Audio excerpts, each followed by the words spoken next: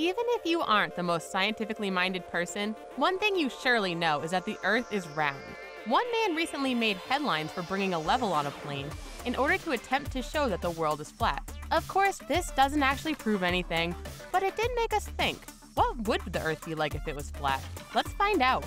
To make sure you stay up to date with the Hub, make sure you join our notification squad and press that subscribe button if you haven't already. Gravity. One common criticism of people who claim the Earth is flat is that if that were the case, surely people would end up falling off the edge at some point. If some hapless person did manage to fall off the Earth and into outer space, that sure would prove the Earth is flat. Well, even if the Earth was flat, this couldn't happen because of gravity. That's right, gravity would protect you from accidentally wandering off the edge of Earth. On a flat planet, people in the middle of the planet would experience gravity pretty much the same as we do now. However, the more you tried to go to the outer edges, the more it would feel as if you were traversing a steep hill. Gravity likes to pull everything straight down to the center of its mass, and if the Earth was round, that would be the middle of the planet. If you made it near the edge, gravity would be pulling you towards that central point, making your body tilt towards the center. The fact that this absolutely does not happen, and we're able to stand straight and be pulled downward to an equal extent, proves that the Earth is indeed spherical. Ice wall. No, this wall isn't meant to keep the White Walkers away from invading us. According to the Flat Earth Society, there's a giant ice wall on the outer edge of the Earth, holding the oceans back from flowing off the edge of the planet. Although the size of the ice wall would vary based on different Flat Earth beliefs, yes, even they don't agree on all the details about how a flat Earth would work, it's generally agreed that the wall is at least about 150 feet above sea level. Others argue that it would be much larger than that. This massive wall of ice would mark the outer edge of the Earth, and what lies beyond it we could only speculate about. Because the ice wall is a naturally formed structure, it would appear to be an enormous mountain and be irregular in size, shape, and appearance. In fact, it would appear much like Antarctica, as it's said that Antarctica is actually the outermost edge of the ice wall.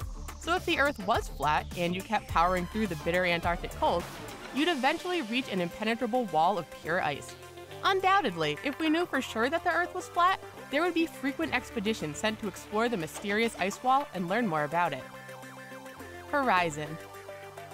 If the Earth was flat, there would still be a horizon, and it surprisingly wouldn't look that different than the one we're used to looking at. After all, when we look at the sun setting on the horizon now, we can't really see the curvature on the edge of Earth. But that doesn't mean that the Earth is flat, just that it's incredibly large.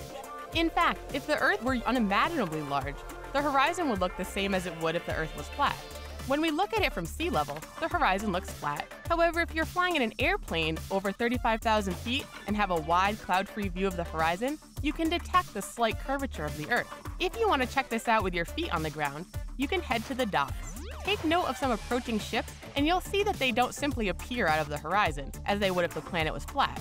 Instead, you'll see ships appearing as if they're emerging from the waves, when in fact we know they're traversing the curved surface of the Earth. So if you see a ship coming straight at you without gradually rising up, you're either standing on a flat Earth or you're watching Pirates of the Caribbean. Time zones. There are 24 time zones on Earth.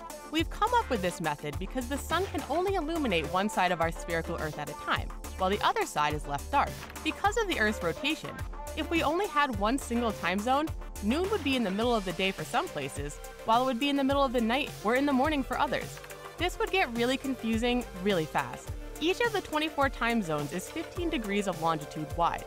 The distance between the time zones is greatest at the equator and 0 at the poles due to the curvature of the Earth. If the Earth was not round and didn't rotate on its axis, then the sun would be more of a spotlight shining down onto the entire Earth at the same time.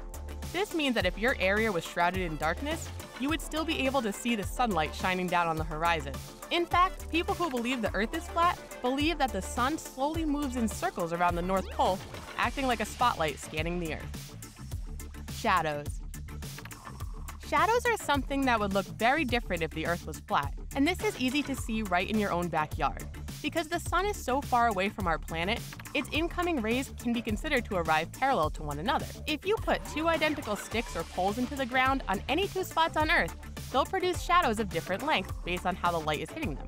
The curvature of the Earth's surface means that the sunlight will hit each stick differently if they're a sufficient distance apart. In fact, early astronomers used this method to estimate the circumference of the Earth as early as 250 BC. However, if the Earth was flat, Any two sticks would produce the same shadow length no matter how far apart you set them. Without the curved surface of the planet, the sunlight would hit each identical object in the exact same way regardless of distance. If you look at a sundial, you'll see that the shadow it produces changes length depending on the time of the day. If the Earth was flat, the shadowy arm of this clock would remain at a consistent length. The Moon. Humans know our moon pretty well and have even visited it on several occasions. The moon is an important signifier that the Earth is in fact round. In ancient Greece, astronomers took notice of the phases of the moon and used this to help determine that we are looking at it from a round planet. When a full moon appears in the sky, the moon then moves slowly through the shadow of Earth. This is known as a lunar eclipse. When you take a look at the shadow, you'll see that as it is seen crossing the face of the moon, it's curved. This is because it's the shadow of our spherical planet. However, if the Earth was flat, then the shadow of the moon would be straight. We would also be able to see different sides of the moon depending on where we stood on the planet. Someone standing in Quebec, Canada, would see the front of a nearly full moon, while people in Chile would see the dark backside of the same moon. On our round Earth, we all see the same side of the moon, with minor changes due to the minute changes in our viewing angles. Space travel.